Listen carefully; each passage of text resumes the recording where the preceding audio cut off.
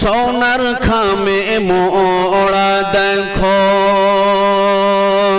সোনার খামে মোড়া দেখো, সোনার ওই মদিনা,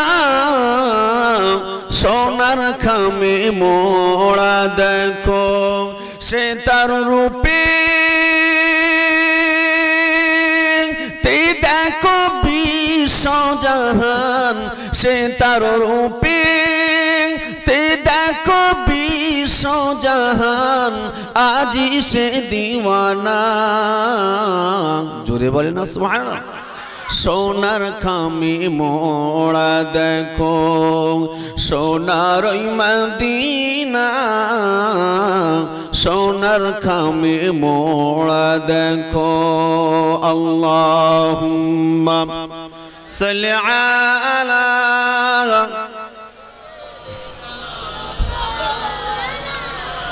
ওয়া আলা আলি সাইয়্যিদিনা। দেখে যারে আল্লাহ পাকের কি অশেষ করুণা, পাক মদিনার মাটি যেন খাঁটি সোনা। জোরে বলেন, আরো জোরে বলেন। দেখে যারে আল্লাহ পাকের কি অশেষ করুণা, পাক মদিনার মাটি যেন খাঁটি সোনা। পাহাড়ের নিচে ঝরছে দেখো, পাহাড়ের নিচে ঝরছে দেখো নূরেরই ঝরনা। আর জোরে বলেন। সোনার খামে মোড়া দেখো, সোনার ওই মদিনা, সোনার খামে মোড়া দেখো, সে তার রূপে তে দেখো বিশ্বজাহান, সে তার রূপে তে দেখো বিশ্বজাহান, আজি সে দিওয়ানা। সোনার খামে, সোনার খামে মোড়া দেখো। আল্লাহুম্মা, খুব জোরে বেসটা পুরো জিরো করে দাও, বেসটা জিরো করে টনটা বাড়াও, বেসটা পুরো জিরো করো। ওয়া আলা আলি সাইয়্যিদিনা। কোথায় এমন খোরমা মেথি বলতে পারিস তোরা, জমজমেরি পানিতে যেন খাঁটি মধু ভরা। আরো জোরে বলেন, নারী দেখবে। কোথায় এমন খোরমা মেথি বলতে পারিস তোরা, জমজমেরি পানিতে যেন খাঁটি মধু ভরা। সেই পানি একবার পান করিলে, সেই পানি একবার পান করিলে ইশকেতে হয় ফানা। আরো জোরে বলেন। সোনার খামে মোড়া দেখো, সোনার মদিনা, সোনার খামে মোড়া দেখো, সে তার রূপে তে দেখো বিশ্বজাহান, সে তার রূপে তে দেখো বিশ্বজাহান, আজি সে দিওয়ানা। সোনার খামে, সোনার খামে মোড়া দেখো। জোরে বলুন সুবহানাল্লাহ। রাসূল সাল্লাল্লাহু আলাইহি সাল্লাম যখন কলেমার দাওয়াত পেলেন, নবী যখন একজন দুইজন তিনজন চারজন করে করে 38 জন পর্যন্ত গেলেন। উতবা কলেমার দাওয়াত নিল না, সাইবা কলেমার দাওয়াত নিল না। আবু জেহেল যখন ফিরিয়ে দিলেন, আবু সুফিয়ান যখন রাসূলের কথা নিতে যাচ্ছিল না, নবী ভারাক্রান্ত মন নিয়ে আল্লাহ পাক রব্বুল আলামিন কাছে বললেন, আল্লাহ এরা কলেমার দাওয়াত নেয় না। আল্লাহ পাক সান্ত্বনা যে হাবিব পৃথিবীর কেউ যদি না মানে না মানুক, আমি আল্লাহ পাক তোমাকে মানবো। জোরে বলে, আরো জোরে বলে। এ আমার হাবিব আমার দোস্ত শুনে কি দাও, পৃথিবীর কোন মানুষ যদি তোমার কলেমাটা যদি না মানে, আমি আল্লাহ রাব্বুল আলামিন তোমাকে সান্ত্বনা দিচ্ছি, তুমি একটা বার আমি আল্লাহ পাক তুমি আমাকে আল্লাহ আল্লাহ আল্লাহ আল্লাহ আল্লাহ আল্লাহ আল্লাহ আল্লাহ বলো, আমি আল্লাহ রাব্বুল আলামিন তোমাকে রাসূল রাসূল রাসূল রাসূল বলবো। এ আমার হাবিব তুমি আমাকে আলহামদুলিল্লাহি রাব্বিল আলামিন বলো, আমি আল্লাহ রাব্বুল আলামিন তোমাকে ওমা আরসালনাকা ইল্লা রাহমাতাল লিল আলামিন বলবো। এ আমার দোস্ত তুমি আমাকে লা ইলাহা ইল্লাল্লাহ বলো, আমি আল্লাহ রাব্বুল আলামিন তোমাকে মুহাম্মাদুর রাসূলুল্লাহ বলবো। আরো জোরে বলেন। নবীর নাম নিতে যদি আমাদের মতো কিছু গাছ বাঁদরের যদি অসুবিধা হয়, আমার রাসূলের কোনো যায় আসে ভাই? এই জোরে বলেন, যায় আসে না? যদি আমরা চরিত্রটা এইখানে যদি ঠিক করি, এটা হচ্ছে চরিত্র ট্রিটমেন্ট করার জায়গা, চরিত্র ঠিক করার জায়গা। If money is lost, nothing is lost. টাকার ক্ষতি অল্প ক্ষতি, if wealth is lost, something is lost. সম্পদের ক্ষতি সামান্য ক্ষতি, if character is lost, everything is lost. আর চরিত্র ক্ষতি সর্বশেষ ক্ষতি। কথা ঠিক না ভুল বলেন? ইসলাম মানেটা কি? শুধু বলে গেলাম শুনে গেলাম, বড় কথা বলে গেলাম মানলাম না, এই নাম ইসলাম নয়। ইসলাম ISLAM, I for army, S for surrender, L for Lord, তার সংবিধান আইন সমূহ, A for Allah, M for Muhammad রাসূলুল্লাহ সাল্লাল্লাহু আলাইহি ওয়াসাল্লাম। অর্থাৎ আমি পুরোপুরি আত্মসমর্পণ করছি আল্লাহ এবং নবী মুহাম্মদ রাসূলুল্লাহ সাল্লাল্লাহু আলাইহি সাল্লামের সংবিধানের মেনে নেওয়ার নাম হচ্ছে, এর নাম হচ্ছে ইসলাম। আপনি কতটা জানেন তার নাম ইসলাম নয়, আপনি শুধু কতটা জানেন তার নাম ইসলাম নয়, আপনি কতটা মানেন তার নাম ইসলাম। কথা ঠিক না ভুল বলেন? রাসূল সাল্লাল্লাহু আলাইহি সাল্লাম যখন আল্লাহ পাক বলে হাবিব, আপনি চিন্তা করবেন না, একদম চিন্তা করবেন না, পৃথিবীর কেউ যদি না মানে আমি আল্লাহ পাক তোমাকে মানবো। জোরে বলে। এ আমার হাবিব আমার দোস্ত শুনে কি দাও, পৃথিবীর জমিনেতে আযানের ভিতরে আশহাদু আল্লা ইলাহা ইল্লাল্লাহ থাকবে, ওর ভিতরেতে আশহাদু আন্না মুহাম্মাদুর রাসূলুল্লাহ থাকবে।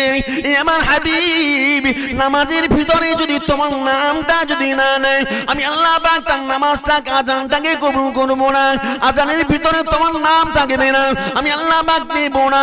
নামাজের ভিতরে তোমার নাম থাকবে না, আমি আল্লাহ পাক তার নামাজটাকে কবুল করব না।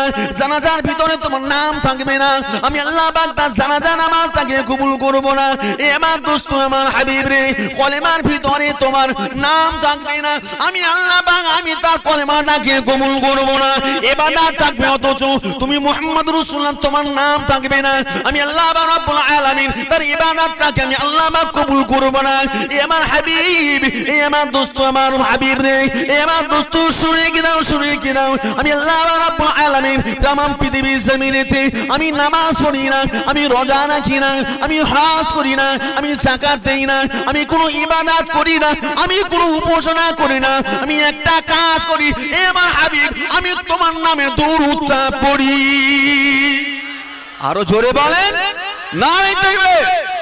এ আমার দোস্ত আমার হাবিব রে, শুধু তাই নয় তাই নয়, আমি আল্লাহ রাব্বুল আলামিন আমি আমার ফেরেশতাগুলোকে বলতে দেখি, এ আমার ফেরেশতারা আমি আল্লাহ রাব্বুল আলামিন আমি আমার হাবিবের নামে দরুদ পড়ি, তোমরা আমার হাবিবের নামে দরুদ শরীফ পড়ো। আরো জোরে বলেন, নারে তাকবীর। এক তারিখে নবী মুসা আলাইহিস সালাম আল্লাহকে বলছে, আল্লাহ আপনি তো কোনো ইবাদত উপাসনা করেন না। বলছে না, করি না। আপনি তাহলে কি করেন? আপনি তো ঘুমান না, না ঘুমাই না, আপনি কি করেন? আল্লাহ বলছে, হাবিব এ আমার নবী মুসা শুনে কে দাও, আমি আল্লাহ পাক রব্বুল আলামিন কি করি তুমি জানতে চাও? হ্যাঁ আল্লাহ আমি জানতে চাই। আমার মনের মধ্যে প্রশ্ন জাগছে, আপনি কি করেন? আপনি নামাজ পড়েন না, আপনার রোজা রাখার প্রয়োজন নেই, আপনি ইবাদত করার দরকার হয় না, আপনি ঘুমান না, তাহলে আপনি কি করেন? ভাই আমি আপনাদেরকে ওয়াজটা গুছিয়ে করতে পারছি না, যেহেতু সময়টা এমার্জেন্সি লাইট মানে বুঝতে পারছেন তো। আপনার দরবার কথা সারা পশ্চিমবঙ্গে আমাদের সানওয়াজ ভাই জানে যে কে এসছে। ইউটিউবে নাম সার্চ করলে আমার প্রচুর জলসা আপনারা শুনেছেন, এই জায়গাটা আসেনি। যে কথা আমি আপনাদেরকে মেন বলতে চাই, আমি কোনো ভূমিকা ছাড়াই ওয়াজ করলাম, শুধু আপনাদেরকে ধরে রাখার জন্য। কথা বুঝতে পারছেন কি বলেছি?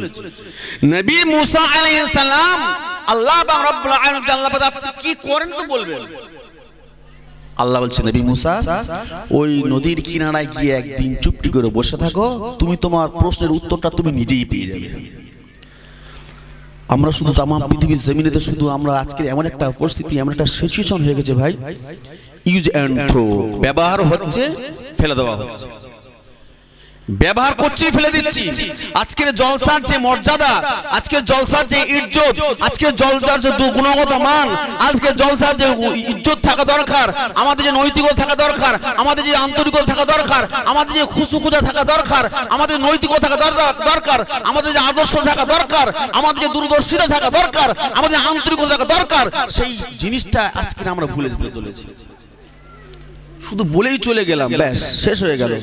আমি দেখলাম না আজকের এই পরিস্থিতিটা, সিচুয়েশনটা এমন একটা পরিস্থিতির জায়গায় পৌঁছে গেছে, একটা ইমাম সাহেব যদি তাকে সারাদিনে যদি 5,000 টাকা দিই, এক মাসে যদি 5,000 টাকা দিই ভাই, একটা ইমাম সাহেব তাকে যদি এক মাসে যদি 5,000 টাকা দেয়, সে কেমন হাঁটে, কেমন চলে, তার চলাটা ভালো কি চলাটা হাঁটাটা ভালো, তার বউ কি করে, তার ছেলে গাঁজা খায় নাকি, তার আব্বা মদ খায় না, হাঁটুর উপরে কাপড় তোলে নাকি, সে কি করে ইত্যাদি ইত্যাদি দেখে নিয়ে এক মাস খাটার পর তারপরে সমালোচনা করে তার নামাজ পড়ার কথা ঠিক না বলেন?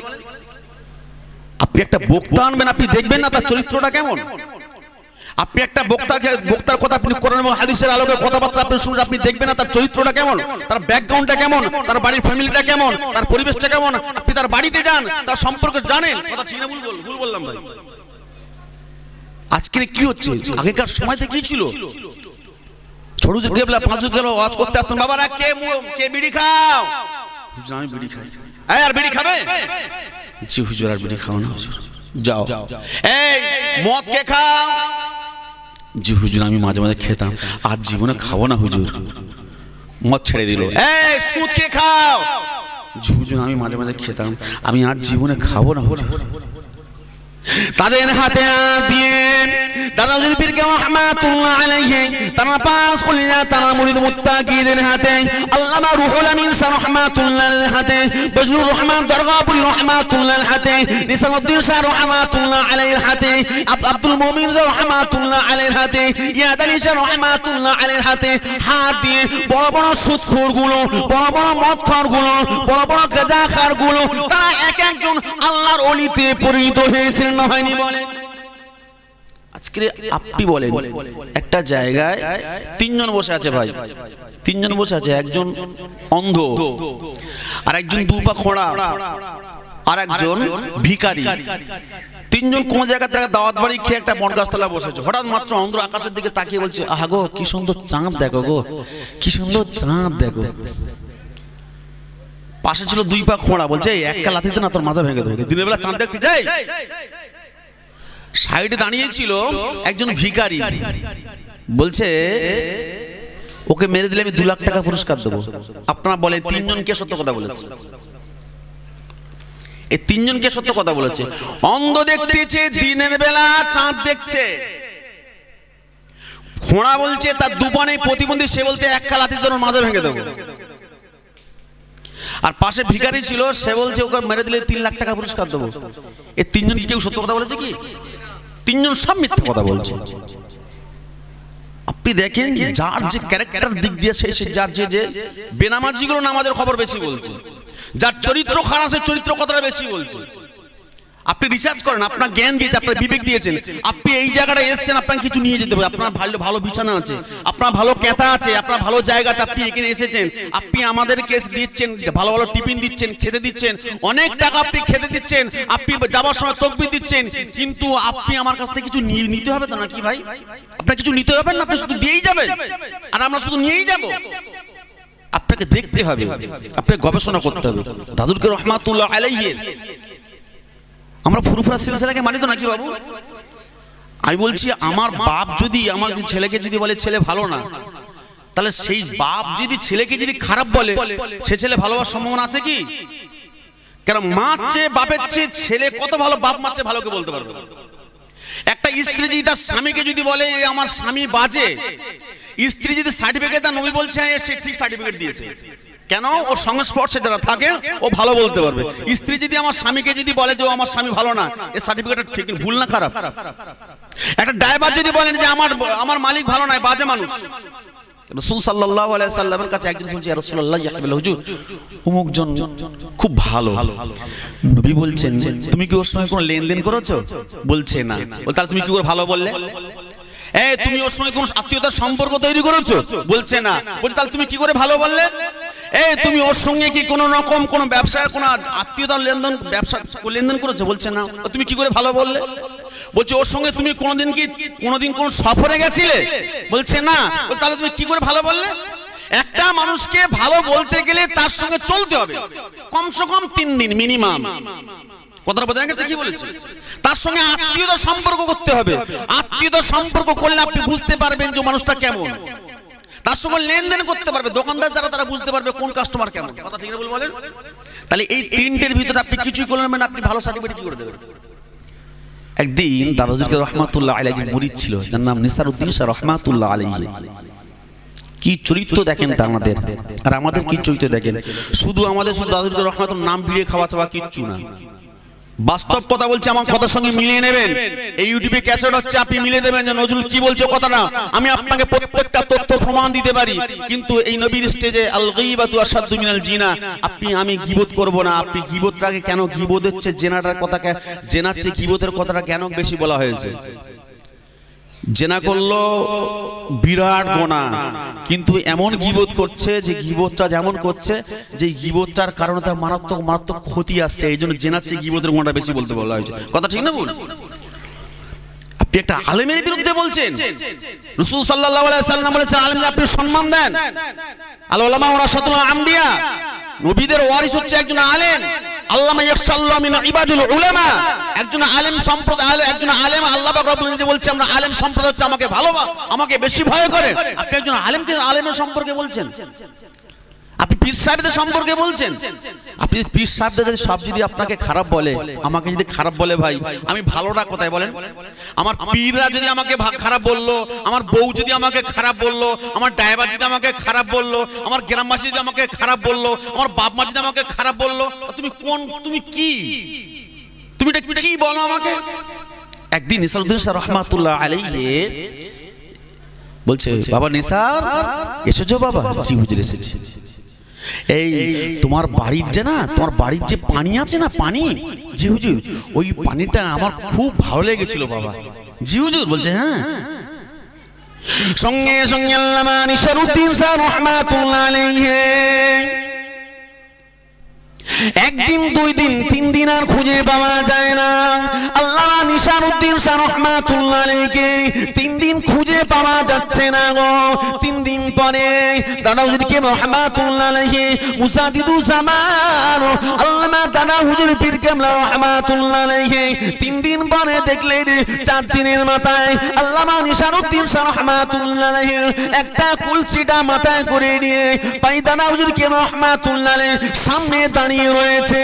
তাদেরকে রহমাতুল্লাহ বললেন, এ বাবা নিসার, তোমাকে 3 দিন খুঁজে পাইনি কেন বাবা? তুমি কোথায় গিয়েছিলে বাবা?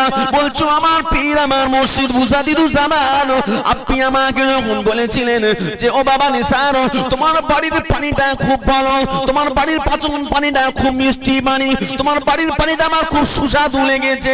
ও আল্লাহর ওলি মুসাদ্দিদুজ জামান, আমার পীর ও আমার মুর্শিদ, আমি সঙ্গে সঙ্গে আমার বাড়িতে চলে গেলাম। আমার বাড়িতে চলে গিয়ে 1 কলসি আমি পানি নিলাম। 1 কলসি পানি নিয়ে আমি সঙ্গে সঙ্গে গাড়িতে উঠলাম। গাড়িতে ওঠার সঙ্গে সঙ্গে আমি ছিটে বসলাম। ওই কলসিটাকে আমি নিচে রাখলাম। আমার সঙ্গে সঙ্গে আমার বিবেকে বাঁধলো, আমার বিবেক বাধা দিল, না না না, তোমার পীরের জন্য তুমি পানি নিয়ে যাবে, ওই পানিটা তোমার পায়ের তলায় কলসিটা রাখা থাকবে। না না না না না, এটা ঠিক হচ্ছে না। সঙ্গে সঙ্গে আমি কলসিটাকে নিয়ে আমি নিচে নেমে গেলাম। ওই কলসিটা মাথায় করে নিয়ে হেঁটে হেঁটে হেঁটে হেঁটে ওই বাংলাদেশের জমিন থেকে নিয়ে ফুরফুরা জমিনে আসতে আমার 3 দিন সময় লেগেছিল হুজুর। আমার কলসিটার সঙ্গে বেয়াদবি করব না বলে আমি গাড়িতে উঠিনি। এই 3 দিন আসার কারণে যদি বেয়াদবি হয়ে যায়, ও আল্লাহর ওলি, ও আমার পীর, আমার মুর্শিদ মুসাদুজ্জামান, এতে আপনি যদি দুঃখ পেয়ে থাকেন আল্লাহর রাস্তে আমাকে ক্ষমা করবেন। আরো জোরে বলবে না? কাকে পীর কি মানা বলা হয়? কেমন মুরিদি মানা বলে, কেমন পীর মানা হয়? আমি কোন পীরকে মানবো না। ফুরফুরা জমিনে যাদের নাম করে আজকে আমরা আওলাদে মুসাদ্দিদ যেমন বলছি, আজকের ফুরফুরা বাংলার ব্যারিস্টার, যাদের ওসিলাতে আজকে আমরা টুপি পরতে শিখেছি, যাদের ওসিলাতে আজকে আমরা দাঁড়িয়ে রাখতে শিখেছি, আপনি বলেন এ বাংলার জমিনেতে এমন একটা সিচুয়েশন তৈরি হয়েছিল, এ বাংলার জমিনেতে এমন একটা পরিস্থিতি তৈরি হয়েছিল, এইরকম শীতের সময় খাজুর গাছের রস কাটবে, এমন করে খাজুর গাছের রস কাটবে, যখন রস কাটতে যাবে দেখবে গোড়ায়, খাজুর গাছের গোড়ায় পুজো দিয়ে তারপরে খাজুর গাছের রস কাটতো। এ বাংলার জমিনেতে এমন একটা পরিস্থিতি তৈরি হয়েছিল, তাল গাছে যখন রস কাটবে গাছের গোড়ায় পুজো দিয়ে তারপর রস কাটতে হতো।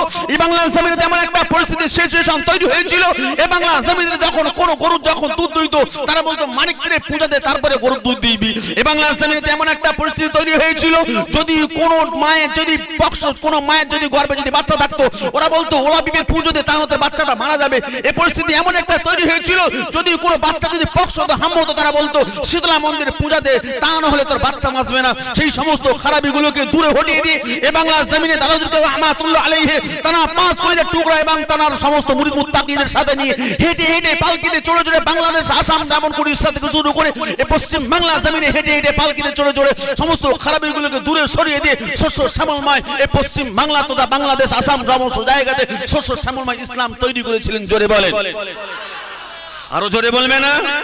নারাই দেখবে। প্রত্যেকটা মানুষের আগে নামের আগে ছিল শ্রী নজরুল ইসলাম, শ্রী আব্দুল কাদের, শ্রী রহমাতুল্লাহ, শ্রী আব্দুল জব্বার। সেই শ্রী দাদুল রহমাতুল্লাহ আলাইহি দীপ্ত কণ্ঠে বলেছিলেন, ইংরেজ শুনে রেখে নাও,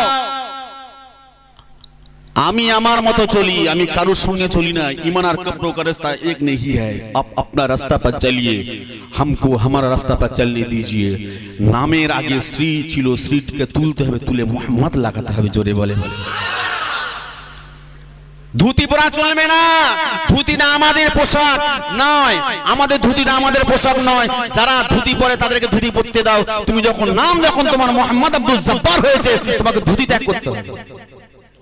এখন কিছু নেতা আছে হজ থেকে ফিরে এসে ধুতি পরে আবার ড্রেনে পেশাব করছে। এ কথা ঠিক না বলবো? বলেন, হজ থেকে ফিরে এসেছে ধুতি ছাড়তে পারে না, বল তুমি হজে গেছিল না? না, ঘুরতে গেছিল। ওর মাথা বাজ পড়বে, শুকনো বাজ। শুধু আর দুনিয়া ও সিজনুল মুমিনিন ও জান্নাতুল কাফিরিন। দুনিয়া মুমিন के लिए জেলখানা है और কাফির के लिए জান্নাত। দুনিয়া মুমিনের জন্য জেলখানা শহর, আর দুনিয়া মুমিনের জন্য জেলখানা স্বরূপ, আর কাফেরের জন্য জান্নাতের মতো। কথা ঠিক না বলবেন? তারা আজকে এত কষ্ট করবার পরে, মসজিদ মাদ্রাসা তৈরি করবার পরে ফুরফুরা হুজুরা সব ভুল করতেছে, আমরা সব ঠিক করতেছি। দুঃখ লাগে এই জায়গাটায়। তারা সব করছে, ভুল করছে, সব হুজুরা ভুল করছে, আর আমি শুধু একা ঠিক করছি।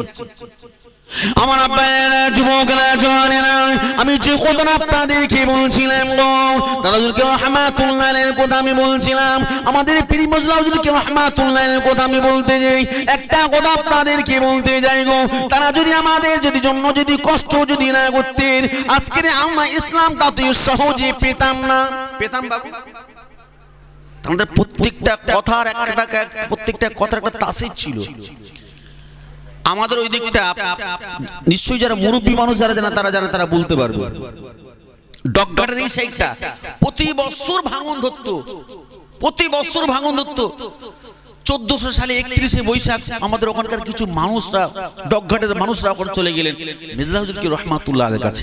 কি বলছে, হুজুর আমাদের ডকঘাটটা প্রচুর ভাঙন, যে ক্যানিং এর ব্রিজটা আছে না, যারা গেছেন বুঝতে পারবেন, যে হুজুর প্রচুর ভাঙন ধরে, হুজুর একটা তাবিজ দেন। তাদের কথা কত তাসির ছিল দেখেন, তাবিজ দেন হুজুর। কেন বাবা? হুজুর প্রচুর ভাঙন ধরে। আল্লাহর ওলি মুফতি আযম মির্জা হুজুরকে রাহমাতুল্লাহ আলাইহি বলেছিলেন, এ বাবা খানের মানুষেরা, আমি মুফতি আযম মির্জা হুজুর তোমাদেরকে একটা তাবিজ দিয়ে দিচ্ছি বাবা, এই তাবিজটা নিয়ে নাও। এই তাবিজটা নিয়ে একটা শিশির ভিতরে করে দিয়ে যেই জায়গাটা ভাঙন ধরে ওই জায়গাটা কোন একটা বাঁশ কিংবা একটা লাঠি দিয়ে ওই জায়গাটা পুঁতিয়ে দিবে বাবা। আল্লাহ চাইলে আর কখনো ওখানে ভাঙন ধরবে না। ও আমার যুবকরা জওয়ানেরা, ইউটিউবে ক্যাসেট হচ্ছে, আমি আপনাদেরকে বিচারটা বেরিয়েতে জানিয়ে দিলাম। আমি গুনাহগার নজরুল ইসলাম, আমার ফোন নাম্বারটা আপনারা নিয়ে নিতে পারেন 9749108004। এই নাম্বারে ফোন করলে আপনাকে আমি প্রমাণটা দিয়ে দিব। ওই 1400 সালে 31শে বৈশাখে তাবিজটা নিয়ে যখন শিশির ভিতরে দিয়ে যখন যেই জায়গাটায় পুঁততে যেই জায়গাটা ভাঙন ধরেছিল ওই জায়গাটায় করলেন কিনা, শিশির ভিতরে দিয়ে যখন বাঁশটা পুঁতে দিলেন ওখান থেকে আজ পর্যন্ত ভাঙনটা বন্ধ হয়ে গেছে। আরো জোরে বলেন নারে তাকবীর। ভাঙন বন্ধ হয়ে গেছে। ওখানকার একটা সর্দারের বাড়ি ছিল, একদম নদীর বাঁধের পাশে বাড়ি। রাত্রি ঘুম ভাঙে মাঝে মাঝে, দেখছে শিশিটার জলে। ওখানকার মুসলমানদেরকে জিজ্ঞাসা করছে কি গো, বলছে তাবিজ। বলে বিশ্বাস কর, যখনও ঘুম ভেঙে যায় শিশির মধ্যে দেখি লাইটের মতো জলে। জোরে বলেন, আরো জোরে বলেন। ভাই একটু তাকবীর দেবেন, নারে তাকবীর। আপনাদের সকলের মাঝে এসে গেছে, যার জন্য আপনার চাতকের নেতা তাকিয়েছেন, লক্ষ লক্ষ তৌহিদি জনতার প্রাণ পুরুষ হযরত আলহাজ হাফেজ মাওলানা সাইফুল্লাহ সাহেব এসেছে। আপনার খুশি না বেজার? একটু তাকবীর দেন, নারে তাকবীর। একটু জোরে নারে তাকবীর, নারে তাকবীর। যারা আশেপাশে আছেন আমি